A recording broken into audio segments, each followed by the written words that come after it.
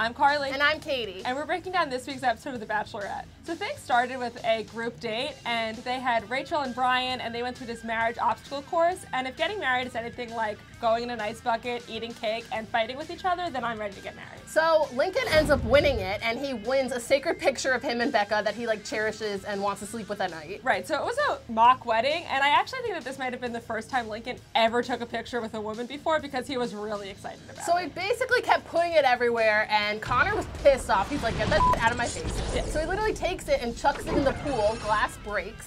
And it was literally a pool filled with Lincoln's tears because he just could not stop crying. He was literally crying like a little baby and was like, this is broken and my heart is broken. And it's like, shut the f up, Lincoln. It's your first picture with a woman ever, but you'll have more, and maybe keep your chin up and you'll win the thing, and then you can have a real wedding picture televised by ABC.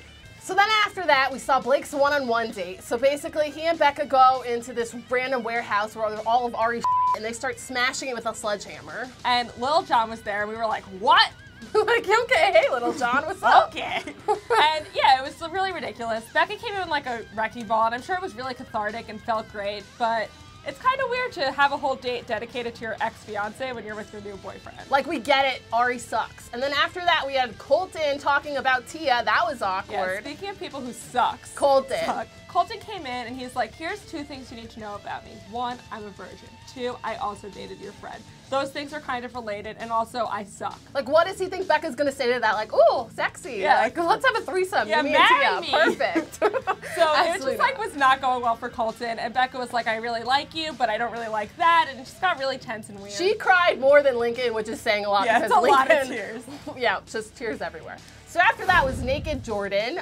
He literally starts the episode by being like, you should put on confidence before you put on your pantyhose. And then he took off his confidence and his pantyhose. So we saw his naked bod walking around, his brass balls waving in the air, and we were like, please. It's so ridiculous. Like, when women are on The Bachelor, they have to wear gowns, they have to wear heels, and he shows up to a rose ceremony in a blanket. Like, you're not Corinne, you're not Abraham Lincoln, you can't take a nap, put on some clothes. So for someone who talks so much about fashion, it's crazy how naked he got. He talked about being a model all the time. Yeah, I don't know if you heard, but he's a model. He's actually a model. We actually have an in-the-field reporter who has some thoughts on that. Corinne, what do you think about the male model? Jordan, this might be a newsflash to you, but you're not that cute, okay? And how many more times do you want to mention that you're a model? Oh wait, is he a model? I forget. Oh, no I didn't. He told us a million times.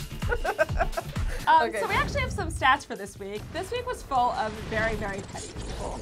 Up first, we have Connor, just because he literally threw glass into a pool. Like, yeah, just like, we safety get it. hazard, You're calm jealous, down. but you don't have to be such a brat about it. Yeah, absolutely not.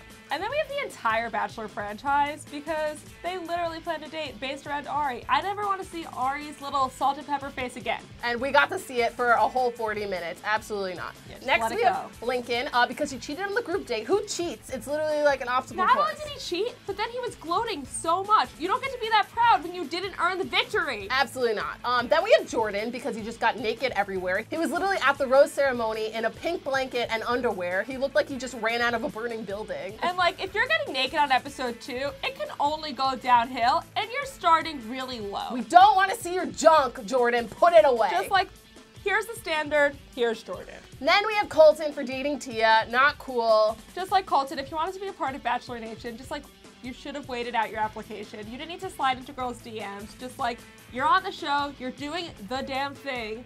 Should have been patient. Then we have David for being a little because he starts giving a speech about the difference between right and wrong. Like, I'm sorry, David, I didn't realize you were my 3rd grade teacher. And I'm not trying to get lectured by a chicken right now. Absolutely not. Up next, we have the small children who coached the dodgeball date. To be honest, I would have put them higher, but I'm terrified of them and I don't want to get my They look like they could beat the shit out of us. But also, I'd love to have them be inspirational speakers. I would lose like 30 pounds if they just told me not to eat cookies. And then we have Blake, who is actually the opposite of petty. He was a shining Blake! star, and we love you so much, Blake. We love you, Blake. Please We marry killed it. us if you don't pick Becca. I mean, if she doesn't pick you. And if not, you can pick us. Okay, so then we have our MVPs for the week. Mine is Leo, because every time I look at him, I get flashbacks to when I was in 3rd grade going through puberty. And then my MVP of this week was Connor. Like, I know he was kind of a little baby, but in the end, he just really matured up. And also, if you're gonna be petty, go to Black China levels of pettiness, and I really admire that. And then in the end, he was like, this is me, this is not who I am, let's throw this version of me in the pool, and they did it, and I loved it, and I think he's gonna have a really promising season. Least valuable players, mine has to be Jordan. If he talks about fashion one more time, a little baby bird is gonna fall off its nest and die. Like, please shut the f up. And my loser this week would have to be Lincoln. You cheated your way to the top and then you were a jerk about it. Just like, do better, Lincoln. You're also rumored to on the floor, and I don't like that. And we'll see you guys next week. Thanks for tuning in.